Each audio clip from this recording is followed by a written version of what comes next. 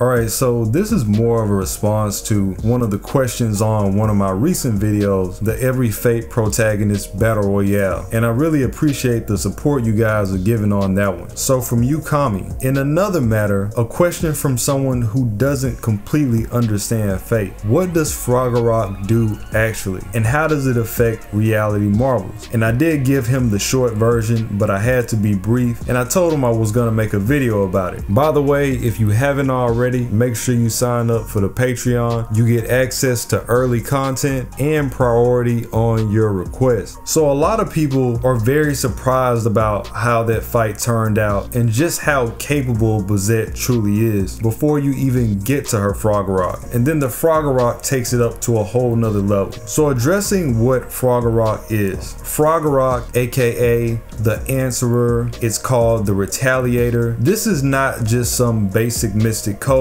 like you would see from another Magus. It's even better than Kiritsugu's Contender. It goes all the way up to A rank, and when Bazett is in her servant form, it goes up to EX, and I want to really lay out the reasons why. Unlike other mystic codes, Fragarach is an actual noble phantasm. It's a real life noble phantasm that you would see from an actual servant being used by a human. And it's not just any phantasm either. It's an ancient sword from the Celtic sea god Manannán, and it was something that was passed down in her family line until it finally got to her. So this has been around for ages, which as you can see can kind of identify why it has such an abundant power in its own right. If you've seen my Don't Sleep on Bazett, where I discussed what she's capable of, you probably already knew what was going on when you watched that video. But if you haven't, Fragarach has taken out multiple servants on record. Bazett has used it to take out Saber. She one-shotted her. She's used it to take out Cuchulainn in a double KO. She's used it to take out one of the lives of Heracles, all of which being in Hollow Ataraxia, meaning it's beat out Excalibur and tied with Gabol. In Prisma Ilia, she used it to defeat Miyu mid-phantasm while she was using the Medusa card. These are just some of the examples. So right off the bat, this same phantasm has taken out 3 top tier servants. So for her to use it on somebody like Shiro, it's nothing. Even if it was Emiya, if he lets her get this off, it's done.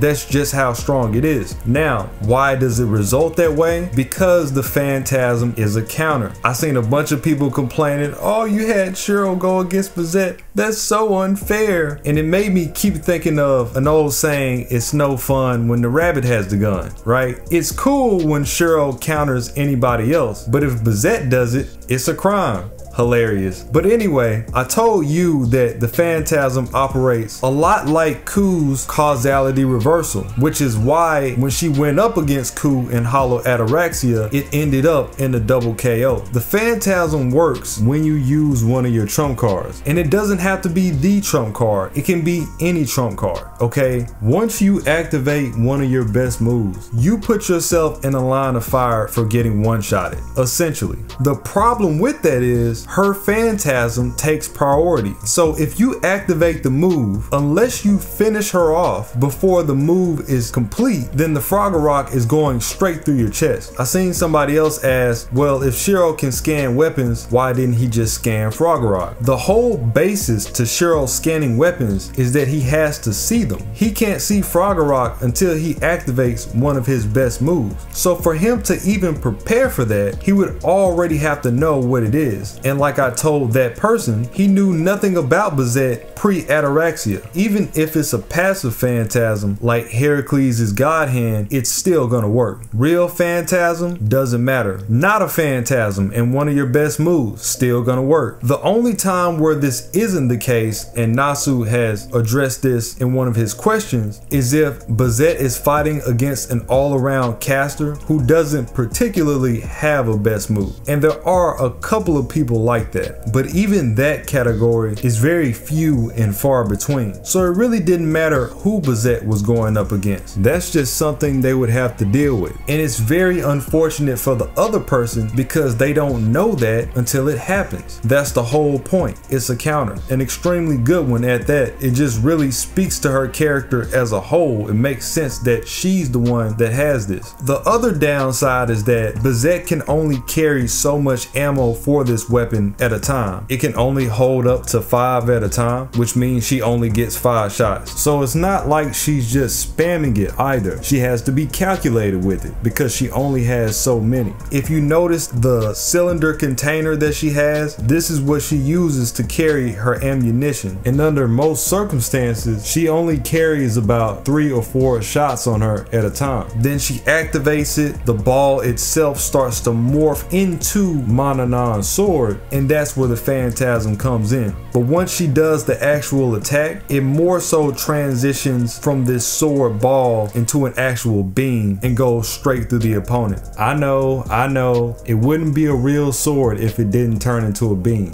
Fate, right? It's really tough. She would give anybody a hard time. It didn't have to be Shiro. It could have been Kirisugu. It could have been Ilya. It does not matter. And you had the original owner, Mananan, pass the sword on to Lud, who, if you don't know, is Cuchulain's real father, his divinely father, which is another reason why it makes so much sense for them to be paired together in story. She's literally using Ku's father's phantasm. I'm telling you, Nasu comes with it. So that's their thing. That's something that her family, the Fragas, earn as a right from their devotion to the ancient gods. They bless them with this phantasm, and not just that, but the access to runes in general. That's how she can use those too. The craziest part about it is that she hasn't even mastered the weapon yet at the time of the story, at the time of Ataraxia. So given a Bazett that's older than the one that we have now, it would be even better than that. I mean, people are talking about how unfair Bazett is. Bazett doesn't even have anything in her kit. The only thing that Bazett has, her hands, her runes, and her Fragarach. That's her whole kit, and she will dog walk most of the people in the verse, master wise, as long as they're not, of course, warping reality or doing things weird like that. That's a whole nother category. And then she can get those people too if she can get to them first, like Monica, for instance. No need to be discouraged by what you saw there. It's easily one of the best phantasms and mystic codes. Now you guys know why she was barred from the war. We would have no story. So how do you beat it? You don't. You just don't let her use it. That's the thing. You don't let her use it. You don't use one of your trump cards, or you find a way to stop her mid-sequence, if that's even possible for you. And then later on in FGO, we got the huge surprise of Bazett becoming a pseudo-servant, and the person that took over her body was actually Mananan himself. And that's the reason why the phantasm becomes EX in that form, because now it's actually him. It just makes total sense.